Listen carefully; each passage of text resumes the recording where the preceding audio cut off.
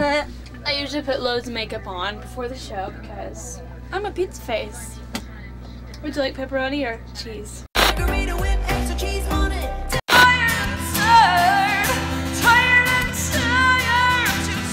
tired. I used to bite my tongue and hold my breath, scared to rock the boat and make a mess. So I said quietly, I agree politely. Katy Perry has released 6 studio albums, 39 singles. Throughout her career, she sold over 48 million album units. She is one of the best music artists of all time, and currently she holds the record for the most 5 million selling singles in the United States. She's got 6 of her singles selling over 5 million. In order of their release, they are Hot and Cold, California Girls, Fireworks, E.T., Raw, and Dark Horse. Recently, she attended King Charles' coronation, became a meme, couldn't find a seat. It was hilarious. Ha ha, lol. Then the day after, she performed at the coronation concert wearing what must be one of the most stunning dresses I have ever seen. She came out literally dripping in gold. It was absolutely beautiful. Honestly, I expected her to come out with some kind of cartoonish type, you know, big, vibrant, flamboyant outfit, but instead she comes out in this gold thing. It was absolutely stunning. She looked like some kind of Egyptian goddess. It was crazy. But I digress. That is all about Katy Perry. Now, what you want to know is, how did Katy Perry get to this point? Where was Katy before all of this? Where was Katy before she was famous? And how did Katy Perry even become famous? Well, that is what we're going to go through. So let's backtrack to the beginning. Real name, Catherine Elizabeth Hudson. Katy Perry was born October the 25th, 1984. October the 25th is 2 days before my birthday, if anyone cares. She was raised in Southern California, the middle child of 2 born-again Christian ministers. Her family was mad religious, like crazy religious. She was not allowed, even though she was very musically inclined and shown from a very early age that she had both a talent and an ambition in music. Her household, the Hudson household, was strictly non-religious music. She wasn't allowed to listen to anything that wasn't religious. This is my God, and please do what you can, receive salvation, and it's all about, you know, furthering the kingdom. That's cheeseball sounding, but I guess I am. But her parents were encouraging. They wanted to encourage her passion, so they signed her up for vocal lessons, and from between the ages of 9 and 16, she was taking vocal lessons. At the age of 9, she started singing in her parents' church. So she was singing, you know, Christian hymns and gospel tunes. She was a church girl. People in the world will never truly be so free. Yeah, only reason that I live is Christ come down and died for you and me. I live because Christ died, and though he has suffered it all from me. At the age of 13, she got her first guitar, started learning to play guitar, and she really got serious about music at this age. She moved to Nashville to pursue a career in music, and she actually ended up signing with a Christian record label, which is crazy to think, because Katy Perry, you think like camp, flamboyant, a little bit saucy, you know, a little bit sassy. I Kissed a Girl, California Girls. There's a theme throughout her music which isn't coinciding with religious music. But this is who she was and this is what she did. And in fact, when you look at the life of a lot of pop stars, a lot of them start like this, where it's forbidden, or just anyone really with a talent. It's like whatever's forbidden when they're a kid, they really get into it and they want to do it well to kind of prove a point. I suppose if you're going to go against what your parents say, you're going to want to make it a success, right? But we see this all the time. But Point being, Katy Perry signed up to a Christian record label, singing gospel tunes. She released an album 2001, which was self-titled Katy Hudson. Remember, she's still going as Katy Hudson at this point. The album was a flop. It sold only about 200 units, and then afterwards, the record label ended up going bankrupt. So there was no more of that. That was very short-lived for our Katy Hudson. At this point is when she started discovering pop music through her friends and her friend group. She would go to her friend's house, go out with her friends. They would play non-religious music, pop music. She was really loving this. So in secret, behind closed doors, she was all about the pop music. Then she ended up upping and leaving. She left and moved to LA to once again pursue a music career. This time, she was going against the religious thing. She was going to make it for herself as a pop star. For somebody to, you know, rip the nice pretty bow off of Christianity and just tell it like it is.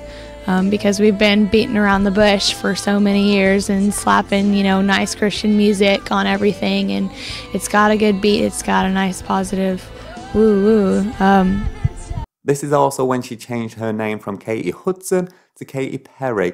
Now, I know a lot of people would assume this is the kind of...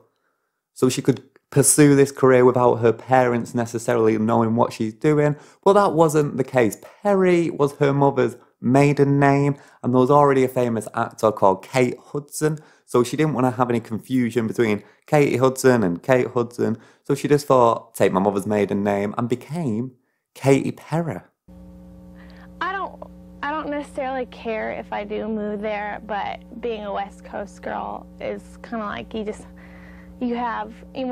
when you say, oh, I'm from California, you automatically kind of have this like where you're like either, okay, she's just a weird one, because the culture is so different there. Like our humor is so different, and like the way we're just so much more sporadic than in the North or the South. And I just like having that. And growing up, I lived in like 9 different places, so I've got like a little piece of every state that's come along with me, so I'm kind of, you know, odd. Her initial efforts at mainstream stardom were fruitless, with 2 separate record labels signing her and then subsequently dropping her before any material was even released. One of those was Def Jam, and I believe the other one was Columbia Records. Around this time, she started dating Travie McCoy. This was around 2006. Travie McCoy was the frontman of Gym Class Heroes, which, once again, I absolutely loved Gym Class Heroes. They both met in a recording studio. You know, Katy Perry was just making her way up. She was trying to break through into the mainstream, and Gym Class Heroes had just released their 2nd album at this point and were reaping the benefits of that. They were very successful. This was probably the pinnacle of Gym Class Heroes. Obviously, afterwards, Travie McCoy went off on his own. You know, he did songs like Billionaire with Bruno Mars, another banger. But this was Gym Class Heroes, the pinnacle of their career. So they started dating. They were together for about 2 years. A little factoid for you. Katy Perry actually appears in the Gym Class Heroes music video for Cupid's Chokehold, which was a great song. If you remember it, it went like this.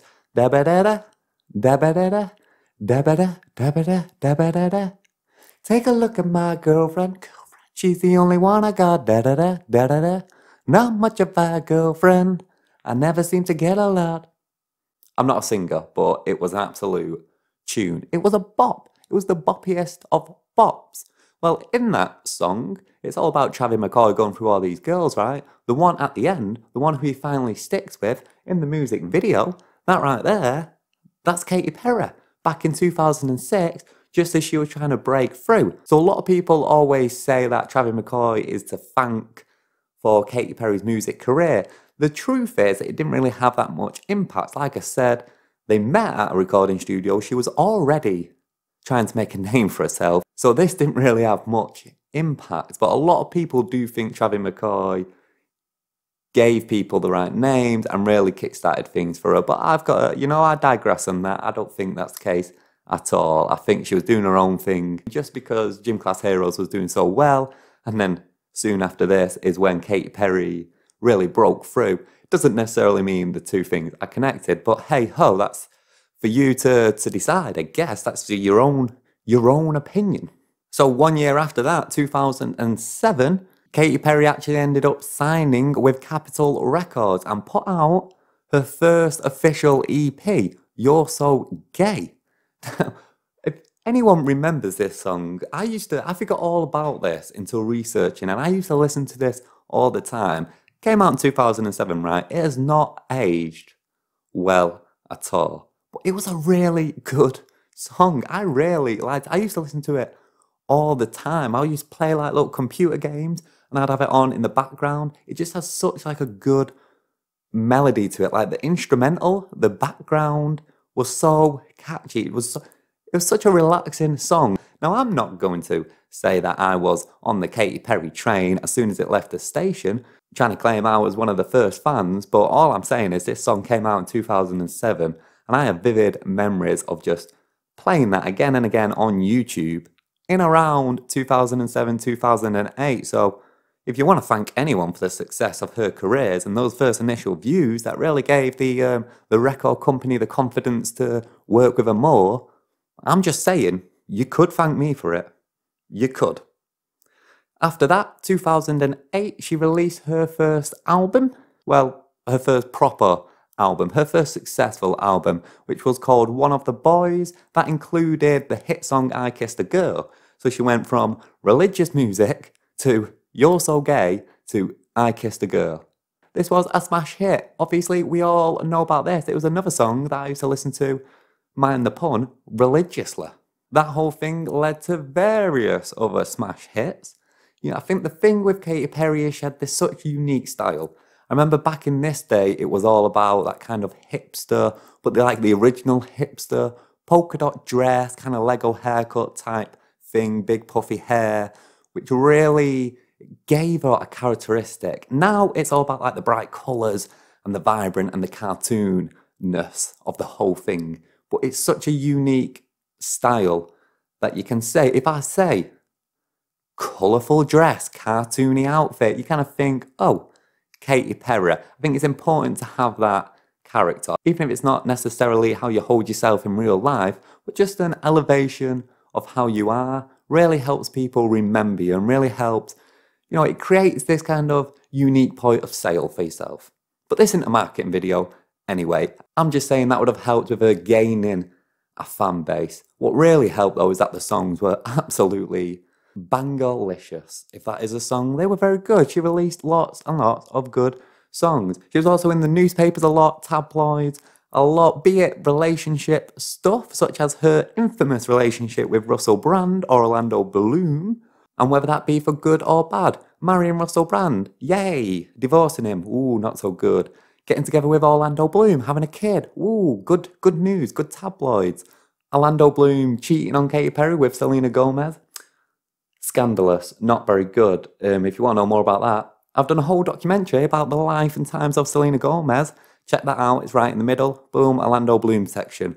Have a little watch of that.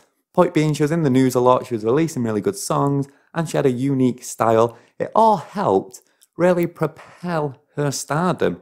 It blew up, and we know the rest of it because that is when Katy Perry became famous, and that is how we know her today. So that is the life and times of Katy Perry before she was famous, what she was doing, and how she worked her way up to stardom. And Katy Perry, man, do you like her, do you not? Whether you do or not, she is one of the most successful female artists of our time, and you've got to give her that. Until the next video, goodbye.